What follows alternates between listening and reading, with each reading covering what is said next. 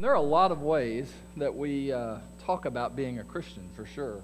And in my earliest days as a pastor, one of the ways that was very common, if I were to probe around with people in Northeast Texas about their faith, one of the common responses was, I have been baptized. And if I asked about faith in Jesus or being saved or whatever, the response would often be, I have been baptized. And so there's a lot of ways to talk about that. Phrases that are very common. I got saved. I've been born again. I'm a follower of Jesus. I accepted Christ. I'm a believer. I know Jesus. All those do speak to one or more aspects of Christianity and what it means. All those get at something that is very, very true, I think, about the heart of Christianity. But they don't necessarily all point to the heart of Christianity.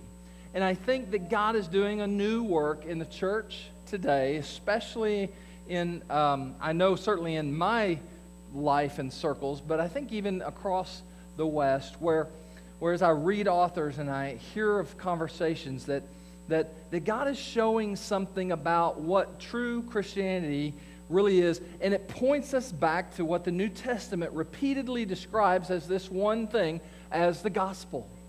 The heart of Christianity is about entering into the gospel. Now, that might be confusing if you are a folk was where I probably was about 2 years ago, where the gospel had been reduced to believing a certain set of tenets that are all true. That is, I'm a sinner, God loves me, He loved me so much that Jesus died for me, and if I place my faith in Him, that I would go to heaven when I die. And that's a kind of a bare bones approach to what many people have described as the gospel. And what I spent years, if not decades, believing what was the sum total of the gospel. What I just talked to you about is a part of the gospel. It's very, very true. I'm a sinner, right? That as I've wrecked my life through sin, and I couldn't save myself. It is true that God loved me in the midst of my sin, that He loved me so much that He sent Jesus into this world. And Jesus not just being sent, but voluntarily going and to stand in my stead as a human being, to live a perfect life, then die a sinner's death, and then be raised by the power of God to defeat death once and for all, so that ultimately, truly, that when a person places their confidence in Jesus, that there is a transaction of sorts, that is, the old life is gone and a new life comes, and the new life does ultimately we ultimately result in this perfect relationship in paradise with God that we know and call heaven. What that leaves out is all of the space between our profession of faith and the end of our physical life, in which the gospel is lived out, experienced, and proclaimed. So, as we talk about what the heart of Christianity is, we talk about it in these terms here at Covenant, that it is learning to do life with God in community. So we're going to begin talking about that more and unpacking it a little more. So the first part of that is going to be life with God. We're going to talk about what does that mean, because that's really what Christianity boils down to, is that phrase. You can use different words, you can use different analogies if you want, but bottom line is what Jesus invited people to do, to enter into, was life with God. And so if anybody were to ever ask you, what is Christianity about, it really would be a fair and fairly comprehensive response to say Christianity is about doing life with God. And if they were to ask you, or if you were to ask, do you mean this life or the next life, you could say yes. Yes. Which one? Both. Because when you enter into the gospel, you enter into life with God, it becomes, according to Jesus, a seamless transition. It's just one life called what? Eternal life. I would say today, because of confidence in Jesus, not confidence in me, because of trusting confidence in Jesus, that I have entered into eternal life. Right now, I haven't died yet, but the life and the quality of my life that I have now entered into is what Jesus would describe as eternal life, or life in the kingdom of God. So, it's not the only way in which Jesus announced what His mission was. He used other phrases and concepts in terms of this. That is, Matthew had described Jesus as going around proclaiming the gospel of the kingdom. He doesn't say that Jesus went around proclaiming how people should get saved. He doesn't say that Jesus went around proclaiming that people should join the church or ask him into their hearts. He did go around much proclaiming the gospel, the good news of the kingdom.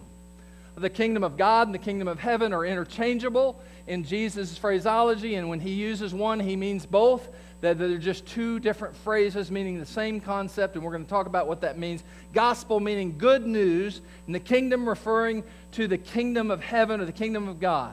So Jesus' description of Christianity is the good news about God's kingdom, and that we get to live life in it. We get to enter into it and live life in it. And this is not, like I said, it's not the only way. Like John 10:10, he said it was about abundant life. Jesus said, hey, the enemy, the devil, comes to steal, kill, and destroy, but I've come to give them life, and life more abundantly. And then John also writes, he said, he who has the Son has, isn't that an interesting phrase? I have the Son, has the life. And the word "the" is in there, the life. 1 John 5:12. And again he wrote in John 20:31, he says, but these have been written, these things have been written, so that we may believe that Jesus is the Christ, the Messiah, the one who's come to redeem mankind back to God. He said, the Son of God, and that believing, placing confident trust, which we talked about what Maggie had done, by believing you may have life in his name. Does that mean life when I die or life now? Yes. The invitation of Jesus, the heart of Christianity, is yes there. So all that to be this very broad, sweeping introduction to a message, to a series that we're going to call Life with God. Doing life with God. If you just read through the first 4 books of the New Testament, it becomes really clear that the original description and declaration of what it meant to be what we call today a Christian is to just begin doing that. To begin to do life with God. Indeed, Jesus' invitation to his very first disciples was nothing more, nothing less than an invitation to do life with him. Come, follow me was an invitation not to just learn about Jesus, not to just learn the tenets of Christianity, but to begin to do life with Jesus very, very literally. And I would suggest to you that the invitation has not changed at all. That Jesus' words through the Holy Spirit spoken to us, the invitation, come follow me, the invitation that Maggie has responded to, the invitation that others of you in this room, many of you in this room have responded to, is the invitation to come follow me. That is to do life with Jesus. So this is a very important statement. Not only to know, because we're trying to regurgitate a church mission statement, not only to just know it that way, but to embrace. It's a message to embrace. And here's why it's a message to embrace, because it's really not about our motto or our vision statement, our mission statement. It's about, this is the phraseology of the gospel. This is what Jesus has put forth for us to receive into our lives, that is to do life with him and to do it in community with others. And I'm convinced the understanding of Christianity is summed up, I think, very effectively in that phrase. I am not saying that there are other phrases or ways to say that are just wonderful or even better. But for us, at Covenant Baptist Church, this seems to be the phrase that the Holy Spirit has allowed to settle into our culture and begin to define us. That is to do life with God and community. And it's something I am praying and longing would get deeply embedded into our congregation, into our hearts. And it's the purpose of this series of messages entitled Life with God. And so as we kick this off, as we begin this, the very basic but incredibly significant question, what is this life? What is life with God? You should be asking that question if it's not already been answered for you in some time past. Because if we're going to say Christianity is about doing life with God, that is a pretty big statement.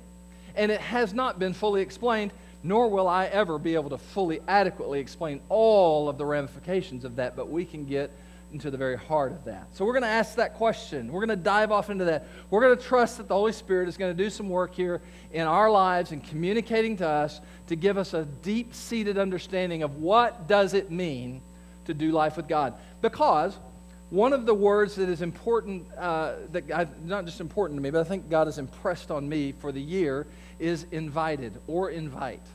And so as I want to invite people to live life in the kingdom, to do life with God, I want to be able to give voice to that. I want you to be able to give voice to that. I want to be able to articulate that in a way that doesn't sound like a preacher. One of my hang-ups is, even in talking to my own family, is I don't want to sound like the preacher. It's a danger of the calling and the vocation. So I don't want you to sound like the church member that's out recruiting other members, but I want us to be, and I think this is the heart of God for us. I want us to become this church who is living life so vibrantly, so authentically in the realm of God's kingdom, doing life with God, that the invitation is to do life with God, with you, with others. And if that happens to result in somebody doing life together in this community of faith, beautiful. But what if they live out of state and they have to return home? Have we failed in inviting them? No, because our invitation at the bottom line is always going to be simply this, to do life with God in community with other believers. So, we are going to describe life with God in 3 foundational ways today. Now, again, let me say that when I wrote this, I thought, wow, that sounds presumptuous, that I could describe life with God in 3 phrases. So, I wrestled with God on that a little bit and just saying, God, I just don't like trying to do that. Here's what I sensed that the Spirit said back to me was, I never said that you were going to describe everything perfectly. To which I felt great relief. So I say that because I don't want you to think that I think that we can reduce life with God into 3 simple phrases. I don't. There will be much about life with God that I simply could never exhaust or put into even a year's worth of messages. Okay? That's not the goal, is to exhaust and descriptively exhaust what life with God is about. But I do think that we can put some foundational truths and phrases and ideas and concepts into our lives so that we can understand it better and we can talk about it more effectively.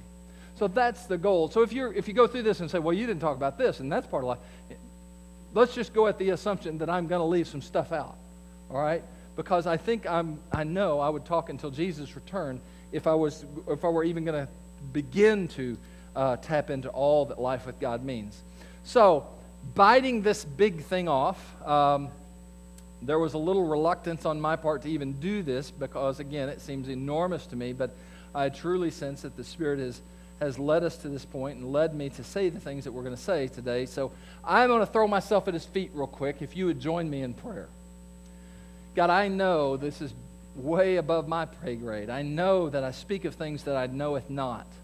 I know today that I'm in over my head, and that is a glorious place to be because I really am at peace, and I do feel a sense of confidence that your Spirit will speak well. And Lord, I trust you to do that above and beyond my clumsy words or poor illustrations or misreferencing a scripture or all of the stuff that I bumble through every week. God, I believe that something significant needs to be said today, and I believe you're the one that wants to say it. And I have this joyous privilege of being able to be the mouthpiece today, an inadequate, broken mouthpiece, but God, I'm willing, and I believe that I stand in front of a congregation of people who's not only willing to be here, but they're willing to hear. So I pray that for all of us. Give us ears to hear. Give us hearts to know that we could live life with you. And invite others to do the very same thing. So we throw ourselves at your feet in utter dependence and confidence in you. We love you, and you loved us first, and that's the reason. It is in Jesus' name. Amen. So there's 3 things that I want to talk about that I feel are important for us at this point and juncture in our lives that will help us kind of get our mind around what we mean, what we're talking about when we say the gospel is a declaration that we get to do life with God, that there's an invitation to do life with God. And first, so we're answering the question, what is it? What is this life with God? And the first thing we would say, it is life in the kingdom of God. Now, we're going to walk through that, but understand that the very first thing that I think God would say to Covenant Baptist Church gathered here is that Christianity, doing life with God, is about living life in the realm of the kingdom of God. Now, that brings up another question. Where's the realm? What is the realm? So as mentioned earlier, there are the kingdom of God and the kingdom of heaven are used interchangeably, according to Jesus. Dallas Willard, one of my mentor authors, certainly he would affirm the very same thing. So I feel confident in saying that those are used interchangeably. They both refer to this, the realm, and these are Dallas's words, the realm in which God's effective will is carried out. Does that mean that there's an ineffective will of God? No, it just means the realm in which people are surrendering and pursuing to seek and to know and to carry out what they understand God's will to be. There's a yieldedness to do life like God would have us to do life. A freedom there, not a legalism, not a I have to do life or else, but an entering into, a voluntarily entering into a yielded submission and trust so that you do life as God leads us and teaches us to do life. That is what it means at a very basic level to do life in the kingdom of God. It is following and carrying out the will of God and His effective will, His intentional, desired will for us and for the world, for the universe, in fact, that we're entering in and participating with God into that realm. So it's not a geographic realm, is it? It's not here at 54, or what is our address? 5440 Southwest 37th Street. I thought I was going to say 5770. I don't know why. But it's not, this isn't the address of God's. Can it happen here, though? Absolutely. I hope so. Does it stay here? Is it contained here because we're singing here together and preaching the Bible together and saying religious? No, but it can happen here, and it can radiate out into our lives. In fact, the concept is that this would be a hub of energy and enthusiasm and mutually shared faith and encouragement that would spill out into the world around us, where we would go from here to live in the realm of God's kingdom at work, in our home, in our neighborhoods, in our cars, at the grocery stores, in our places of business, in the places of hobbies, and all of that stuff, that we would begin to live our lives like that, which is how we functionally become witnesses to the world. So the first thing we would say is doing life with God. Doing life with God is living life in the realm of His kingdom. Now, if living life in the realm of His kingdom is about doing the effective will of God, we have to understand what that means a little bit more clearly than maybe I've made it so far. But I want you to know that I believe the Scripture makes this clear, that while obedience to the will of God is paramount, it is not what justifies us. Our confidence in Jesus brings us into right relationship with God and makes this even possible. But hear the words of Jesus about living in this realm and how important it is. He says, not everyone who says to me, Lord, Lord, not everyone who says those words will enter into the kingdom of heaven. That's a shocking statement, isn't it? I mean, if you listen to Jesus' words, He said, hey, you can call me Lord all you want to. That does not qualify you. That does not mean you're entering in to life in the kingdom. Then what does He say after that? He says, but he who does the will of my Father who is in heaven will enter. Because we have been so ingrained with the concept of inviting Jesus into our heart as the prerequisite to getting into heaven, and that works have nothing to do with this whole process, and that we are scared to death of talking about obedience to teachings or obedience to God, we misunderstand this. We read this and kind of shudder and go, well, I thought if we confess with our mouth and believe in our heart that Jesus is Lord, we'll be saved. True, very true. He's not saying that it's not true. He is simply saying that word alone, just simply calling Jesus the right thing, is not the sum total of what it means to enter into life. But we enter into life, into the kingdom of God, here and now and forever, by doing the will of the Father who is in heaven. You could hear it in Jesus' teaching on prayer too, can't you? May the kingdom come and your will be done. Where? On earth as it is in heaven. Obviously, we can't, in the limitations of our humanity, carry out the will of God without fail. Living in the kingdom of God doesn't require perfection of practice. It is an urgent, pleading, sincere call to a sincere intent and a desire and a willingness to surrender and obey, to practice obedience. And you can hear this truth in Jesus' words when he said this. He said, anyone who loves me will what? Invite me into their heart? That's not what he said. Anyone who loves me will obey my teaching.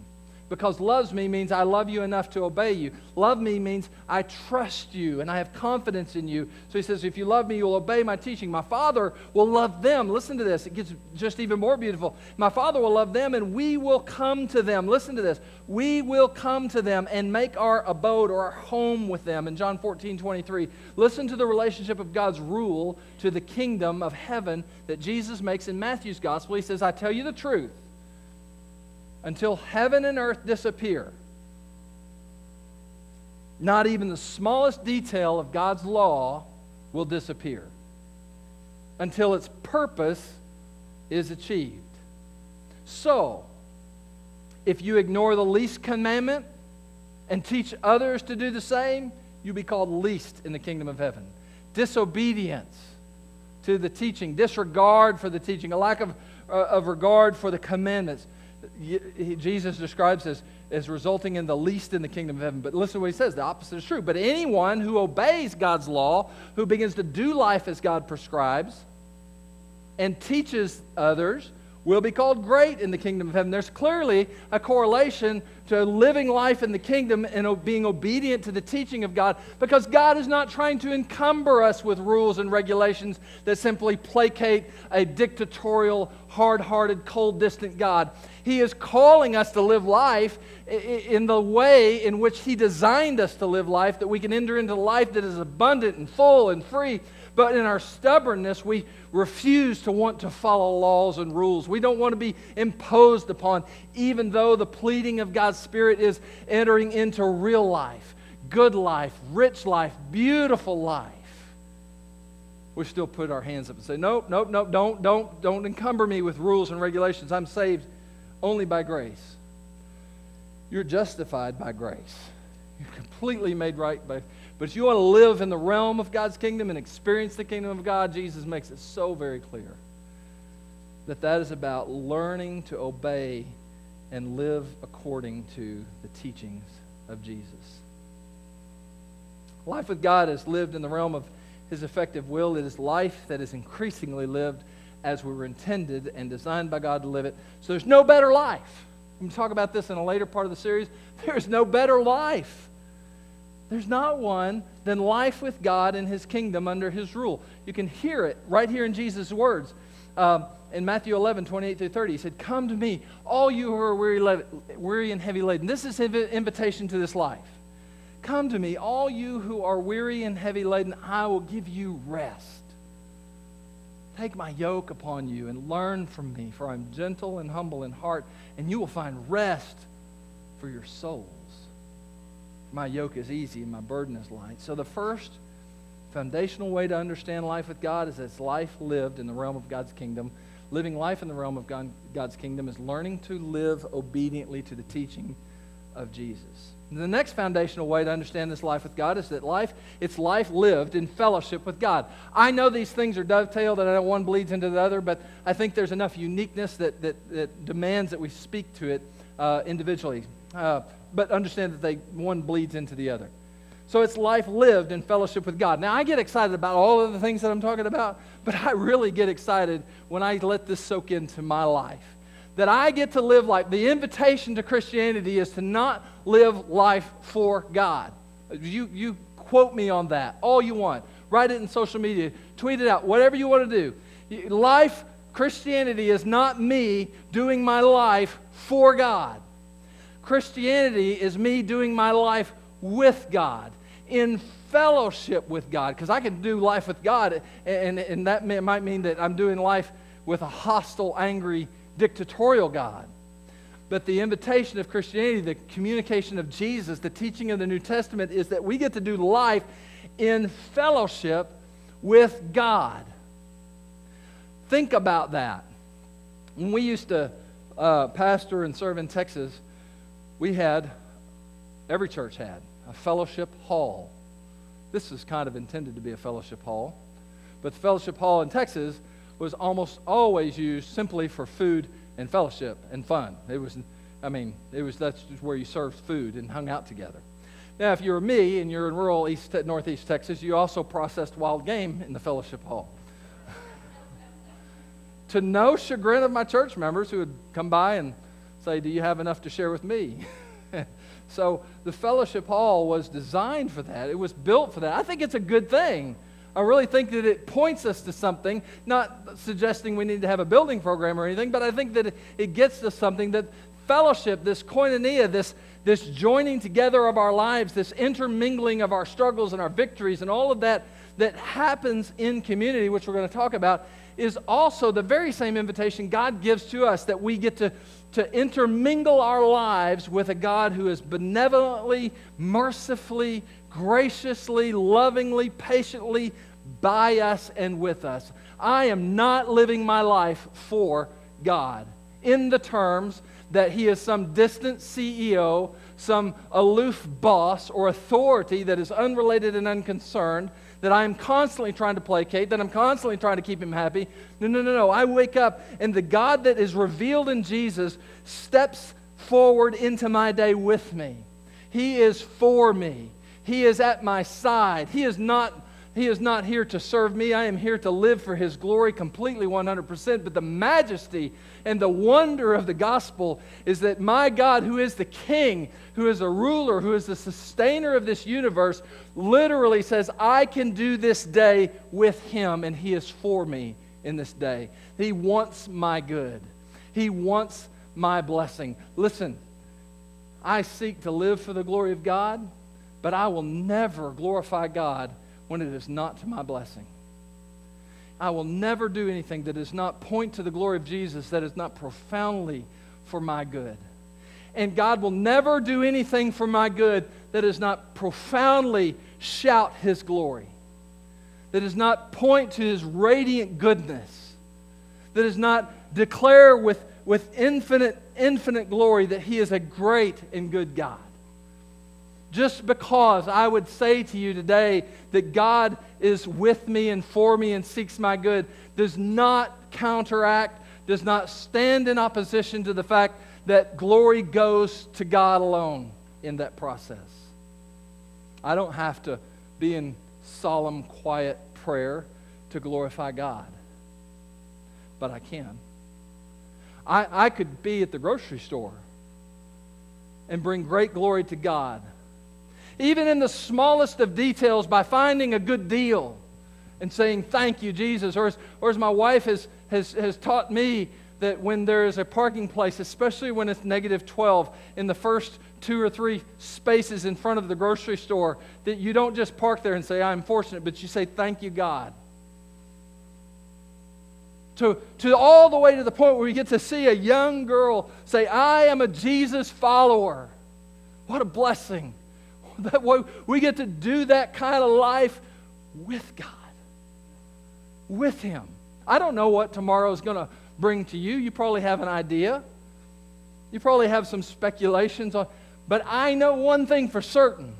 You get to do, you have the chance, you have the opportunity, you even have the open invitation, the longing of Jesus, that you can do whatever tomorrow brings to you. You can do it with God. From about November to February, most of our Saturdays are spent in a gymnasium watching wrestling. I always wondered why I profoundly enjoyed that sport and why I love watching my kids. I always wondered for about 2 of those years, why do I always feel such a funk after I do that? Enjoying it as much as I do. My family thinks I have an obsession. I might. But I wonder, why do I enjoy it so much but feel such a funk when it's done? And here's what I knew. Here's what God showed me. Is that, Casey, while I've given you this blessing, and while there's nothing wrong with enjoying this sport, is that you leave me completely out of it. I don't cross your mind. And I didn't feel shamed by this. I'm not saying God was wagging his finger at me. I just didn't like the result. And so bringing it back to God, the response in sum total was, you're not doing that day with me at all. You're taking a vacation. And you can do that. And I was getting everything you could get out of that sport without God, which was momentary exhilaration or momentary utter, defeat, or, when you live in your life watching kids on a wrestling mat, there's the highest of highs and lowest of lows, and no matter what happened, I would always get to the end of the day and go, golly, I just feel kind of in a funk. But a couple years ago, God just began to woo me into that and just say, hey, where am I present in this day? How do you notice me here? And boy, I wish I could say I got it down in a year or 2 years, but there is now a regular reminder of the Holy Spirit in my life to be present with those around me. I'm not always good at it. I'm not always perfect at it, but I am much more aware of the presence of Jesus. In old days, I would have probably said, I just can't do that anymore. If I want to, it's something it just takes me away from God. And no longer. We are invited to live our lives in fellowship with God. Listen to John 17:3. I don't know that it could get any more clear. Jesus says, this is eternal life, that they may know you, the one, only true God, and Jesus, whom you have sent. This is eternal life. That's what he said. Now in John 14:21, just listen to these words. Let them hit you just as exactly as he intends for them to hit you. He said, he who has my commandments and keeps them is the one who loves me. We read that. And he who loves me, listen to this, he who loves me will be loved by my Father. And I will love him, Jesus said, and I will disclose myself to him. Do you know I was in a funk at the end of the day? Even though I had a fun day, doing something I enjoy? Because I had never let Jesus disclose himself to me in those gymnasiums. I just did life on my own that day. How rich it becomes no matter what it is when we learn to live life in the kingdom, present with Jesus, in fellowship with God. Here's what 1 John chapter 1, verse 3 says. It says, what we have seen and heard we proclaim to you also. So he's proclaiming the gospel, and here's his gospel. Here's what he says. That you too may have fellowship with us, meaning the disciples. And indeed, our fellowship is with the Father and his Son, Jesus Christ. Life in the kingdom is about fellowship with God. And it is thirdly, life that is eternal. You might have started with this one, right? Because this is what we think. Eternal life. Man, if I get saved, I've got eternal life. If I get saved, when I die, I'm going to have eternal life. When you die, you're going to enter into eternity. Let me tell you something. Eternal life is not just a duration. We really think of it as a duration, like never. And when we do think of it, we oftentimes just think of it as life that never ends. But if you look up the word eternal, it means life, or it means without beginning or without end. Now think about that. You didn't start eternal life when you got saved. You didn't start your eternal life. You entered into eternal life that had no beginning and has no end. You're stepping into the middle of a river of life that had no beginning, that has no end, and qualitatively it is beautiful. And it also has these hints, these aromas of beauty to it. Not just talking about the duration, that no beginning, no end, but eternal life. And we're going to have to unpack this more later. But eternal life is about quality of life as much as it is the duration of life, the kind of life, the nature of life. This is why John said of Jesus, in him was life. When Jesus stepped out of heaven and he stepped onto the plane of our world, he stepped in as life that has no beginning and had no end. And that's why he said, come to me and you find what? Life. You enter into life. That's why Jesus said of himself, I'm the way and the truth and the life. Man, I don't know how long I spent kind of messed up. I always thought of eternal life as something that I got that started. We talk about it like this, even in Southern Baptist circles, very, very commonly. When did you get saved? When were you born? When did you ask Jesus into your heart? And then we talk about it and we think about it, it's like, that's when my eternal life began. And that's even in the best of circumstances, because many times we'll think of eternal life as something that starts when we die. Well, then I enter into eternity. Not according to Jesus. You step into life with Jesus, and you have stepped into a life that never has a beginning, never has an end, and is beautiful the entire time. His life with God is eternal. The Apostle Peter answers a really good question for us. That is, are we entering a life that lasts forever but is gradually declining? Does it change? Like something lasts forever, we always think, it's kind of like the food that's in your refrigerator that's at the back of your shelf. And you go back there and you pull, if smart people do this, I don't necessarily do this. I just eat it if it's available sometimes. But if you're smart and you pull something from the back of the refrigerator, you would look at the expiration date. If you're even smarter, when you put leftovers in the refrigerator, you do what my wife is really trying hard to get us to do, and I'm seeing the value more and more, although I'm not really good at doing it yet, but you label it. And you say, chicken, 1/12/18.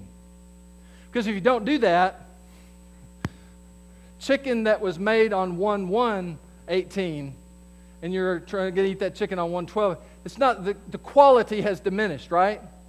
To the point that it could make you very ill, right? Or if there's a bottled product, you can see expiration date. Or, you see what I'm saying? The newest of cars, 5 years later, there's a qualitative difference, right? Clothing, right? How many pairs of shoes do you have that you thought, I love those shoes when they first, then they get old. So the fair question is, what's the enduring nature of eternal life? If it's going to last, if it has no beginning, it has no end, doesn't it get a little old? Doesn't it change a little bit? Doesn't the glory diminish? Don't you get used to it? Even new things, and we're so accustomed to that. But not according to Peter. Listen to these words and we're going to be done. He said, blessed be the God and Father of our Lord Jesus Christ. He is excited. Man, this is a declaration of joy. He said, who according to His grace and mercy has caused us to be born again. We've entered into the life with God. We've been born again to a living hope through the resurrection of Jesus Christ from the dead to obtain, that's where we get to obtain an inheritance, eternal life. We enter into it. And he says, this is an inheritance which is imperishable and undefiled and will not fade away. It's reserved in heaven for you. I can't wrap my mind around it. I've tried all week, just particularly this week. This passage of Scripture I could tell you about the first time I read it way back when I was in college, and I was wrestling with it then. I'm wrestling with it today. I think I have a greater understanding, but I still feel like a novice. But I'm telling you, when you enter into something as glorious as life with God, and then to try to fathom that glory is never going to diminish. It's never going to fade. The joy, the brilliance, the goodness, the richness, the love, never gets less. In fact, from this point on earth forward until we are brought out of this broken wreck of a world, it gets brighter and brighter. The day dawns brighter. Just if you want to think about it in a very literal term, just watch the sun come up. And you will see the nature and the quality of life with God on this earth. It gets brighter and more brilliant and more astounding the longer it goes on this earth. But even when eternity brings us into the realm of undefiled presence of God, sin and death is absolutely abolished. Even then, it never diminishes. Now I'm telling you, if the gospel had been explained to me like this the first time, I would like to think, I might not have been this smart, probably wasn't, But knowing what I know now and looking back then, I would have taken somebody by the lapels, figuratively, and said, give me this life now. I don't want to wait. I got to have this now. What do I got to do? How do I go about this? I want to live this life. But so often we're prescribing to people to say, hey, if you want to go to heaven when you die, you got to believe in Jesus and go to church and be a good person, and then it'll all work out in the end, but just hang on because life kind of stinks until then. It's hard, and it won't be any different than anybody else. Well, that's not very compelling. But the gospel that Jesus proclaimed is breathtakingly compelling. So, church, let's do this. Let's live life with God. Let's live every moment with Him. And so I don't have this, again, the reason we don't have anything is a combination of sickness and forgetfulness. And when you get a sick Annette with a forgetful lead pastor, what you get. Nothing. You don't get a listening guide. You don't get All right. So let me just tell you this, and we're done. Christianity, if we're going to talk about it, and this isn't going to be your only shot at this, but let me just tell you, if, they have talking points for politicians and whatnot, poor analogy, I'm sorry, but I'm going to give you some talking points. This, if you're going to explain or verbalize or communicate the gospel or what it means to live life with God, here's 3 things I just hope that you would remember. And again, we'll put these in print sometime because it's easier that way. It's life with God in His kingdom. It's life with God in His kingdom. It is life lived in fellowship with God. Okay, that describes how we are living life with God in His kingdom. It's in fellowship, that is healthy, loving, good, gracious relationship with God. Unhindered access. Isn't that good to know? I mean, you have no hindrance of access to God. You don't have to wait in line. You don't have to wait for Him to respond to a text or reply to a Facebook post or whatever. That you have unhindered. You can barge into His presence with your brokenness or your victory. You have unhindered access. You can go. He's thrown the doors open wide. So it's life lived in fellowship with God. And thirdly, it's life that never ends and never fades. Has no beginning, no end, and the quality of it never diminishes. It never gets less beautiful or glorious. Man, as we talk more and more about inviting, I think that's something I can invite people to. I am so thankful that we have a merciful God that has taught a slow-to-learn pastor some incredible things through people and books and authors and experiences and pains and victories. Man, I couldn't be more excited about where God is taking us. And I hope that you can wrap your hearts and minds around this and simply walk away today knowing this. Christianity, at least the first part of the statement is what I want you, is life with God in these ways. Christianity is life with God in these ways. Let me pray for us. Father, we are so astounded, and it is so hard for me to use this incredibly limited vocabulary to talk about things of this nature. So I'm desperately in need of communication of the Holy Spirit in the lives of this congregation, but even in my own life, God. I don't have words or concepts to fully grasp the beauty and the glory of life with you. But we do have words, and we do have concepts, we do have phrases, and we can enter into that kind of dialogue. But first, God, help us to enter into a life so that when we do speak, we speak of a life that we are living and not just a truth that we are believing. God, give us an experience so that we have a voice. Give us a life so that we can share it, not about it. Lord, you lead us to become the congregation you want us to be. Not that I or the deacons or the elders hope, but the life that you want us, the congregation you want us to be. We say yes and amen to it right now. It is the great, glorious name of Jesus we pray.